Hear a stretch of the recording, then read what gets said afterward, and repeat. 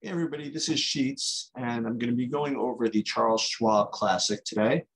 I'm going to go through overall, maybe course preview, overall look. I'm going to go through tier by tier and hopefully give you kind of a sense of how close some of these guys are versus how much these guys really do stand out, and give you at least some type of framework for how to attack the slate. So the first thing that I would advise is to keep an eye on possible withdrawals.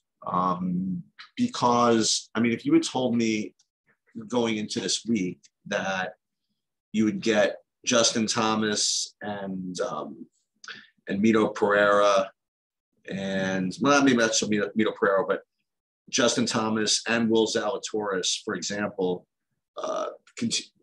participating in the event, I would be surprised because they're coming off a big emotional playoff in a major. And I've been expecting these guys to drop out pretty much all week. But, I mean, this is now Wednesday, and I don't see anything about them withdrawing. But, you know, just continue to keep an eye on that, and we'll just move onward. So the 10K tier, on this particular slate. Well, before we do that, let's talk about the course for a minute. And again, I don't want to double and triple count things, right? Because I'm going to be giving my opinions based on projections and models and things like that, which take everything I'm about to say in account already. Just to give you guys an idea of where you might be getting some of these golfers that maybe you wouldn't have otherwise, or maybe you would have. Is this course is one of those courses that really rewards accuracy off the tee. Being a big, huge hitter does not give you that much of an advantage. In addition to that, the rough kind of around the green is not that bad. So if you're one of those short game wizards, you don't get too much of a bump from that either. And again, that cuts the other way too, right? If you're poor from around the green, it's not going to punish you as much.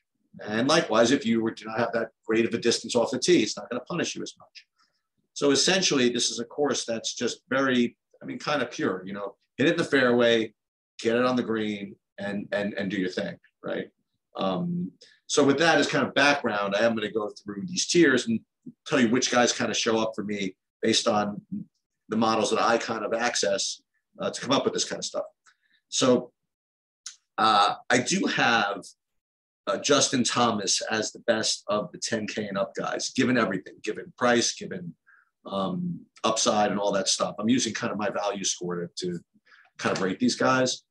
And yeah, you do have to watch to see if he withdraws. And there's definitely a certain narrative involved with respect to guys coming off of a big major win. They talk about the Masters hangover, basically the majors hangover. The idea being that if you're going to put up a huge performance, that it's likely that you don't repeat that, especially just 1 week to prepare. I would say that in this particular case, I'm not too worried about it because it wasn't really even a ceiling performance by Justin Thomas. You know, he was good, but he wasn't great. The rest of the field sort of collapsed in front of him, you know, and not to say that he wasn't good, but for the purposes of establishing whether it was a ceiling performance that we're worried about, right? I'm not too worried about it. And quite honestly, if he's going to play at all, I'm not going to regard him as being particularly vulnerable to that type of hangover. As a matter of fact, it's been talked about so much that I feel as though these guys know that themselves. And they're going to kind of, you know, account for that in their preparation, and their trainers and their coaches would say, listen, dude, don't have a letdown. Remember, it's a new tournament, whatever. I think that guys like Thomas and Zalatoris and Mito are going to have their golf game if they do, in fact, decide to play. So I do have Justin Thomas rated as the top of these 10K guys by a decent amount, I would say. The next one I have is Jordan Spieth, and I do consider him playable. He's got higher ownership than JT, and again, I think that this is going to be the case this week. I think that whatever Justin Thomas was going to get based on his models and based on his actual golf. I think he's going to be actually slightly underowned because of that narrative that I just described. Where Jordan Spieth, I think, is going to continue to be somewhat overowned. So I do like Justin Thomas a decent amount more than Jordan Spieth. And I like both of them a decent amount more than the next guy, that would be Victor Hovland. I do think Victor Hovland's playable again, but at 18 to 20% ownership, I just would rather play JT if we're going to do this.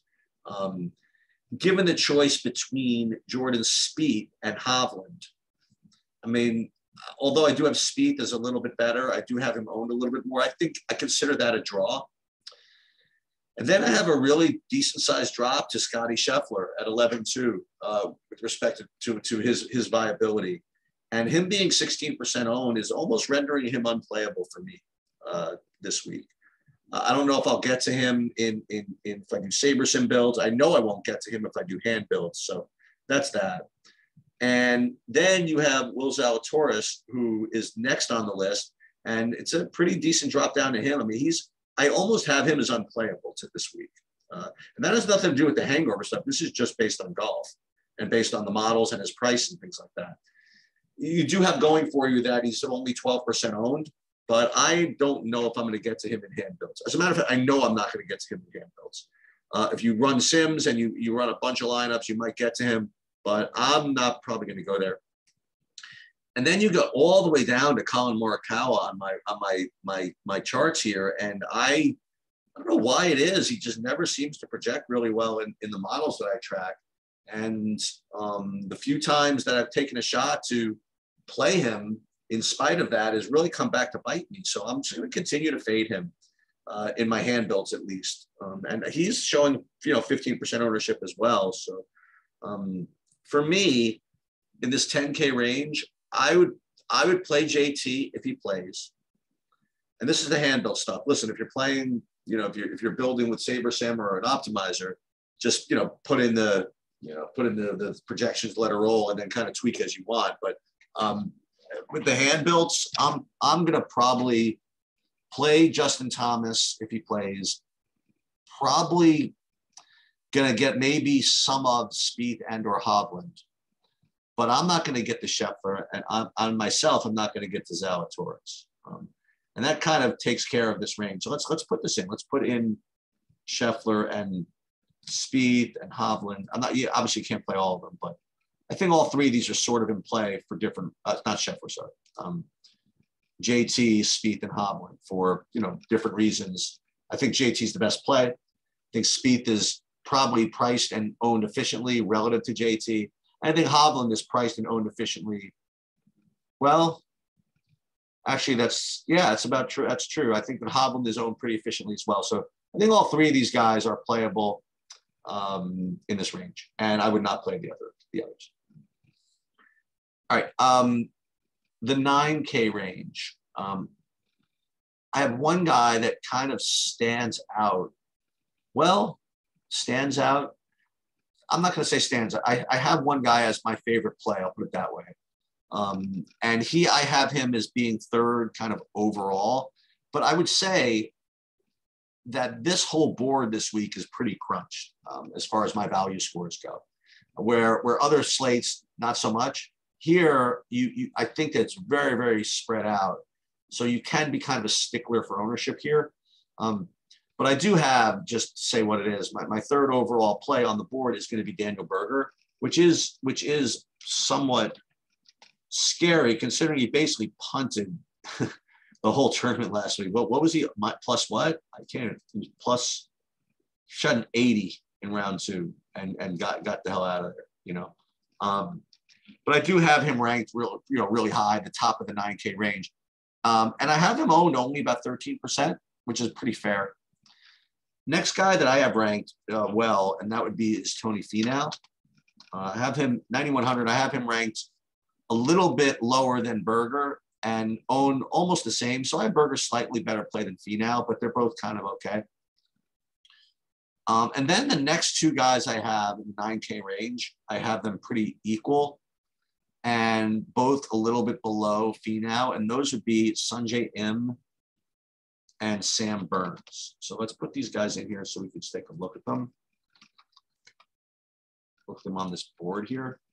I have Burns and Im pretty damn even, both from an ownership perspective and from, you know, just a model perspective. And I have them as both good plays. So I would say that all four of those guys that I mentioned, Berger, Finau, Im, and Burns, are all very playable and good plays and guys that I would have in my hand builds. I wouldn't have who's left in the 9K range actually. I don't have Homa like at all. I think he's unplayable. He's just a play for me. I mean, and barely. I have him ranked significantly lower than all those other guys, and I have him at 17% ownership, so I'm not going to do any of that. And same with Answer. I don't have him on my board. I mean, almost at all. I mean, I have to actually search to find him. So I wouldn't play him. Is that the whole range? Yeah, that is the whole range. So I would avoid Homa. I would avoid Answer. And I think all four of those other 9K guys are totally playable. All right, so moving down into the 8K range, I do see that DeChambeau is out, which I was kind of anticipating. Bubba Watson is out, which is, he was doing better. That's surprising. So I do have I have like two of my favorite 8Ks, and then I have three guys that are playable that I also like. My favorite one this week is going to be, and we only have 9 guys in the range right now. My favorite one right now is Billy Horschel, and he's someone I haven't played in a while, which kind of makes me feel good. Maybe he's been slowly rounding into form that I just haven't been able to notice. So I have him as my kind of top 8K play, and he's being owned relatively tame, you know, at 12%. So he's my favorite. The next guy I have is a guy I don't play all that often, and that would be Kevin Na at 8,100.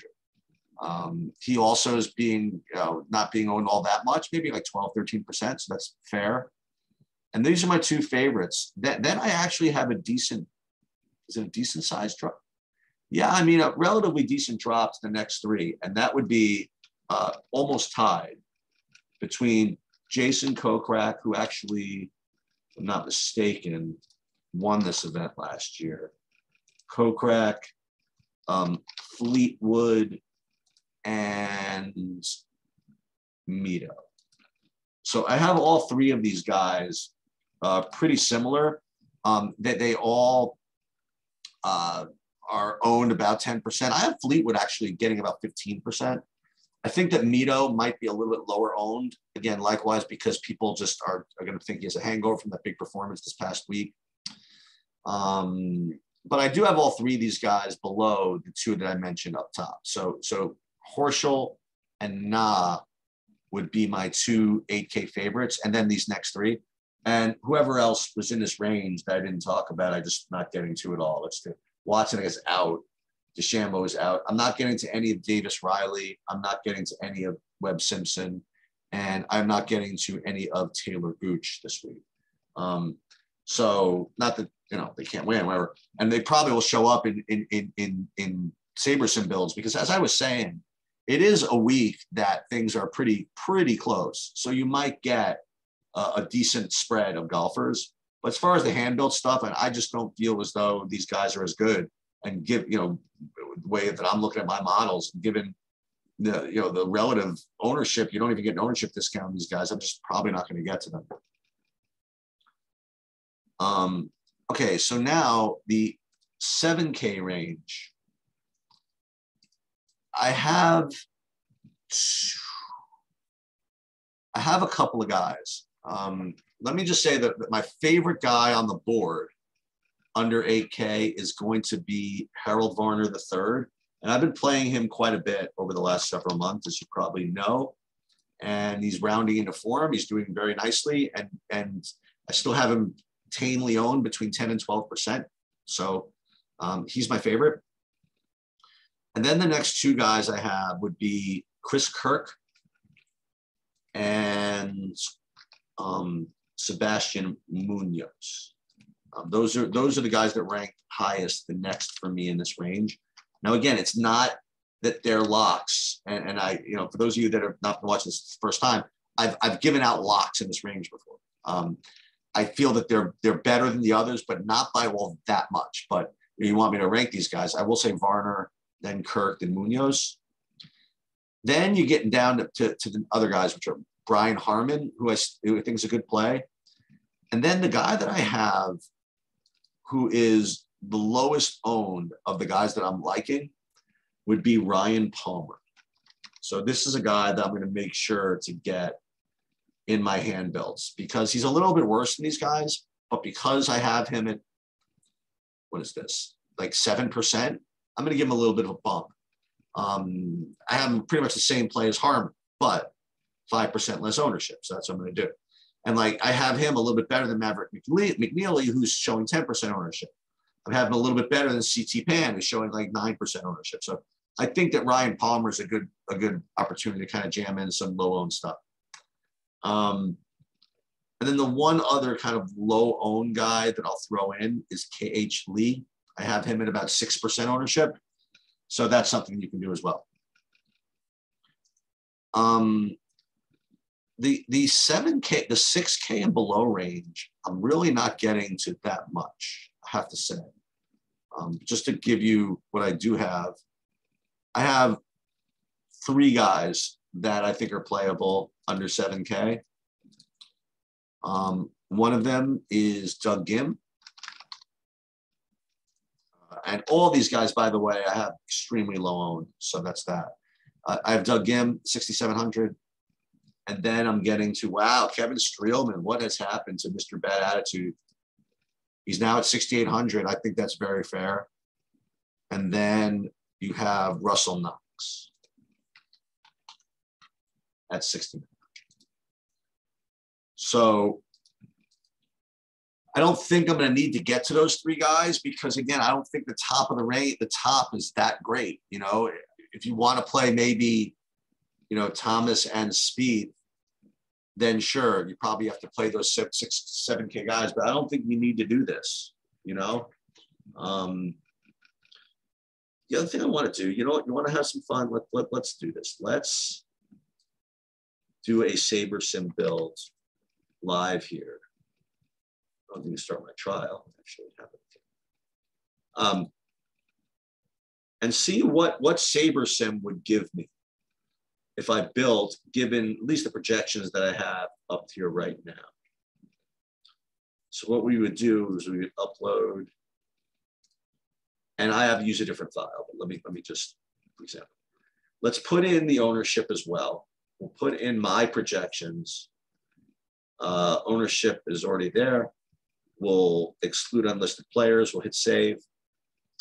And everything populated with my projections, which are pretty close to Saberson's actually, because golf is usually pretty tight anyway. But if I built 150 lineups, for example, let's see.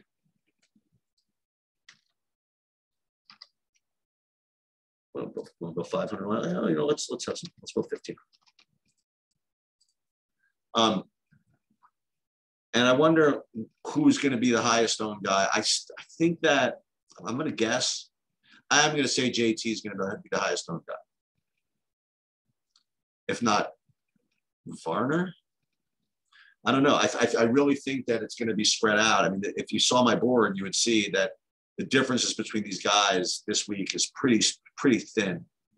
So let's just take a look. Yeah, Justin Thomas would rate to be the top play. As a matter of fact, if you go down the list, it should come as no surprise. I mean, the highest owned guys are the guys that I did highlight as my favorites in the range. So that is definitely something worth considering. Okay, the next thing I want to do is I want to go back and do that little game that we play, where I pick my favorite guys from each range and things like that. So the first contest I would have is, who do I think is going to win the golf tournament? I am still not convinced that JT is going to play, but I will say that if he does play, that he wins. I will also say that if he doesn't play, I will give an alternative result, and I will say Victor Hovland. I'll pick him to win the tournament if JT does not, or if he doesn't play. I don't want to be I don't want to be like that. So if JT doesn't win, then it's going to be Hovland. I want to. If JT doesn't play, I'm going to pick Hovland. My favorite guy under 10K to make the top 5. I am going to go with a flip a coin. I will say Daniel Berger. Top guy under 9K to make top 10. I will go with Billy Horschel. Top guy under 8K to make the top 20. I will go with Harold Varner III. And then top guy under 7K to make the cut. I will go with Doug Gim. And top guy over 9K to miss the cut. To me, that's going to be this week, Abraham Answer. So that's kind of, having a competition with myself. That's not quite that much fun, but I think that gives you an idea of who I like. Watch for updated ownerships. Maybe I'll do one more as we get to the end of the day. And certainly if JT is out, or if any of these guys are out, then ownership is going to change and I'm going to need to fix that. But for now, I think that gives you an idea of where I'm going and what I recommend you guys do. That'll do it. Good luck tomorrow.